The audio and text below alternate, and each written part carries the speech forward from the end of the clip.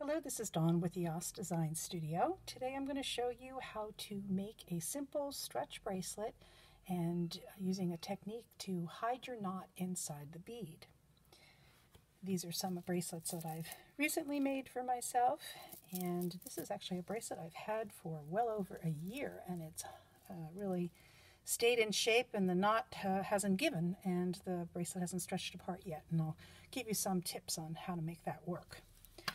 So the first thing I'm going to do is talk a little bit about the products that I use when I'm making stretch bracelets.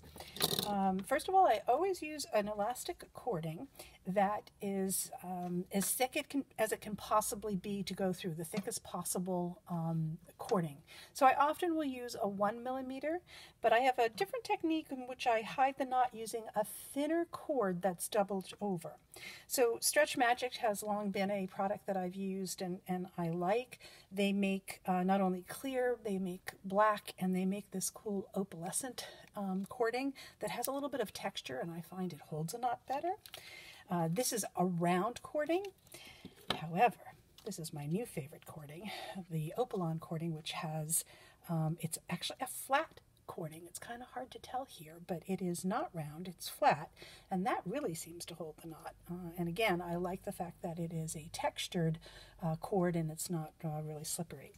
So to start, what I'm going to do is I'm going to take my beads out, and I'm going to take, I work right off of my cord so that I don't waste too much, but I'm going to take my cording, I'm going to double it over to a length, I don't know, maybe it's a foot long or so, and I'm going to make myself a needle using thin gauge wire.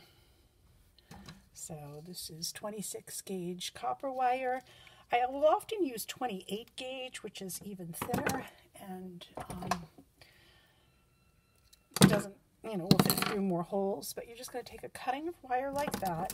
I use my round nose plier, pull the ends together, and then I'm going to trim the needle so it looks like kind of like a bobby pin. And I'm going to take that needle and go through my cording. So the first bead I go through, I'm going to have to tug on it a bit in order to flatten the head of the needle. I try and start with the bead that I have that has the biggest hole.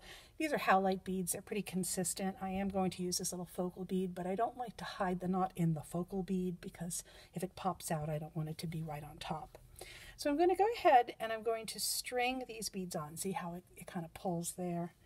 I'm just going to use my pliers and pull. And usually after you've pulled one on, I shouldn't have said that so fast, it's easier to get the rest on. But now we're just going to string these on, and I'm going to pause the video for a minute while I continue to string all mine on.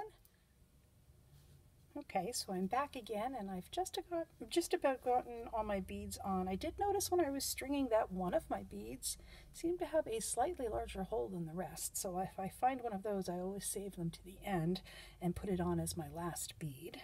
I'm going to put my last bead on. I've made my bracelet 7.5 inches, which is usually too big for most people. Most stretch bracelets are closer to a 7-inch, but I don't like anything really tight on my wrist. I'd rather that it be loose. One thing I didn't mention at the beginning is that if you're worried about your beads sliding off the end here, you can always use one of these bead stoppers, and then you're not going to lose your beads if you pull too hard.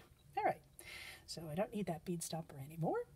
What I'm going to do is I'm going to now chase my beads towards the needle, but I want to have a little bit of that loop there showing. So let's pull too hard, let's pull a little bit out so I have a little bit of that loop showing. What I'm going to do is now I'm going to cut my cording as such. I'm going to take one piece of one side of the elastic cording, and I'm going to thread it through that loop. Doesn't want to go, but Maybe I've just had a little too much caffeine this morning. There we are. Okay, so I've threaded through the loop, and now I can discard my needle, and that's a great thing about making your own needle is that you're not wasting needles. You can just kind of pull it out, and you can actually reuse that. And what you're going to do is pull and chase that little loop into the strand, and then we're going to tie these two cords together. So just kind of push them down together like that. And when I start to do my overhand knots, the cord will chase further in. So start by doing just a simple overhand knot. I'm going to pull it tight. I always take my cord and stretch the inside, which helps to pull it tighter. Right? And now I'm going to do two double. I'm going to go through the loop twice and do two knots. So this is one, and then I'm going to do one more. 1, 2. There we are. All right, so my knot is already chasing inside of my hole, as you can see there. Now, lots of people say that when you do this method, you do not need to put glue on it. I don't believe it. I put glue on everything. So I'm going to take my glue and glue my knot first. I use GS Hypo cement when I do it because I love that fine little applicator tip. You can get into tight spaces. And I'm going to pull the knot out, and I'm going to apply a little bit of glue. Don't need a lot because the texture of this cording is going to help keep the knot in place, as is the fact that I have done 2 overhand knots and doubled it. Hardest part about using this glue is putting the tip back on, and you really do have to put it on right after you use it so that it doesn't dry up. But I don't want, there, I got it on. Okay. All right, so now I let it dry for a minute or so, and then I snip right there. And just because I'm superstitious, I put a little bit more glue right on that tip before pulling it in. I'm not going to waste your time by showing you that, but now I can just push my bead right over that knot, let it dry, and it has disappeared. So if you found this tutorial helpful, please be sure to hit the like button below. If you subscribe to our channel, you get notification when we post new training tutorials. We should be doing 2 new tutorials a week throughout the summer. And if you need to find any of the products that I've used here today, you can visit us at eosdesignstudio.com. There's a link below as well. And you can find the cording, the glue, and perhaps the beads if we still have them in stock. Thank you.